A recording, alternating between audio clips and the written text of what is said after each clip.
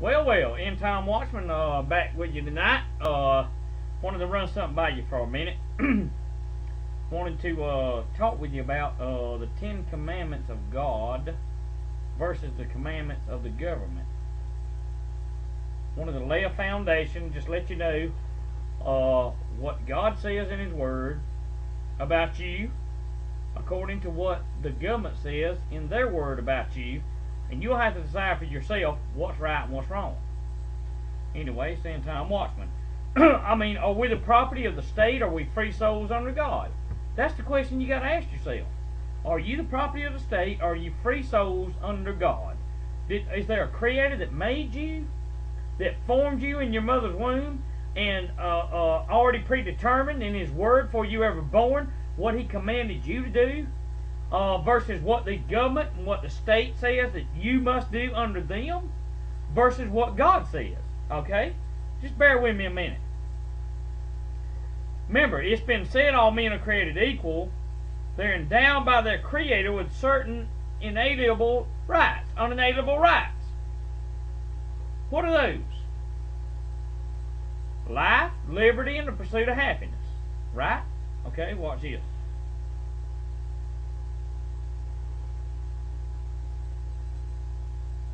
To understand to what extent the government's authority has grown, we must first look at the origin of it. Okay? The origin of thing begins by intent, default, or accident. The later of these three is not really a valid source because to the sensible man there's no such thing as chance. In other words, to a sensible person there's no such thing as it happened by chance. Okay? I believe there is a purpose and an intent behind everything that takes place. What do you mean, End Time? Well, you know, let me just go to the commandments for a minute. Let's just go one at a time, okay? Let's just go over it, and I'll try to keep this short. Yeah, right, I heard you. I heard what you said, but that's alright. Like End Time's going to do a short video, and it ain't going to be but one video long. I understand. Commandments of God goes as follows. You shall have no other gods before me. Okay? Now, set the old Bible down right there a minute. God says He's the only God. Any other gods are false gods. You should not, shall not, and better not worship any other God besides the God of Abraham, Isaac, and Jacob. And if you don't agree with this, change the dial, move on down the road. I don't worry about it. I don't care about it.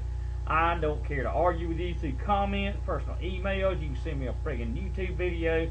You can send me books. I'm not going to listen to you. I know what the Word of God says. That's what I base my life on and my beliefs on. So let's move on. No other gods. Okay? So now, if God says that He should be worshipped in Him alone, if you're worshiping and bowing down to, let's just say, Wall Street, stocks, bankers, politicians, husbands, wives, children, material thing, all it, you see what I'm getting at. I mean, you have to make a conscious decision to realize that I'm going to stick with God so I can see this thing through, and I can come out the other side of it a winner. Whether I live or die, I'm still winning. Okay? Let's go on to the next one. You shall not make for yourself any graven image, any likeness, anything. Watch this. It's going to piss some folks off here because nobody thinks the 10 Commandments matter anymore. Don't make a graven image to what things? To anything in the heavens, or anything in the earth that's beneath, that's the water, or any other things. You shall not bow down to them, serve them. For I, the Lord your God, am a jealous God, visiting iniquity of the fathers on the 3rd and 4th generations, even to those that hate me, but showing mercy to thousands, and upon thousands of them love me and keep my commandments. So wait a minute now. We're not supposed to worship idols, okay? End Time's going to get him a little drink of this good old ice water. Can I say something to you? You know the Washington Monument? You know what it is? Do you know what it is? It's a sex obelisk that was back in the days of Egypt. And it's the tallest thing around Washington. Matter of fact, nothing else can be built in Washington any taller than that. That pointed object is a obelisk, a sex obelisk. It is of the devil. Millions upon millions go over there every year to go up in it and worship it. Don't misunderstand me, Patriot, what I'm finna say. Okay? The Statue of Liberty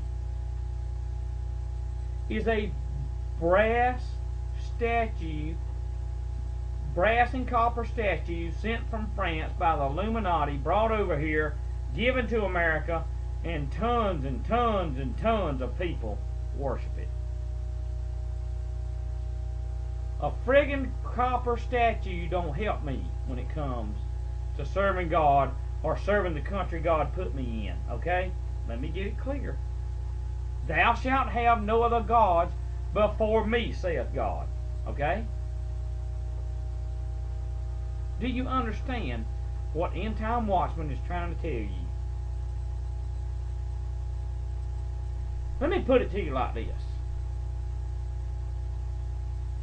If you've got something or somebody that takes the place of God Almighty God, they are an idol and you worship them. I don't care if it's a human being. I don't care if it's a picture. I don't care if it's a weapon you own. Whatever it may be. I don't care if it's the money that you make. I don't care if it's the government you serve. If they take preeminence over God, you have set them up as idols in your heart. In other words, you worship them over God. Can't argue what I'm telling you, because I ain't shouting, I ain't screaming yet. I'm telling you a fact to the business. I'm telling you the truth. Now, you're not going to like this, a lot of you. But I wasn't put here on this earth for you to like me. I was put here on this earth for a certain amount of time to let you know the best of what I know from God's Word and what He's told me, what's right and what's wrong. Okay? So, I ain't asking you to like me. I'm just asking you to hear what I'm saying. Search it for yourself if you believe the Bible. Okay?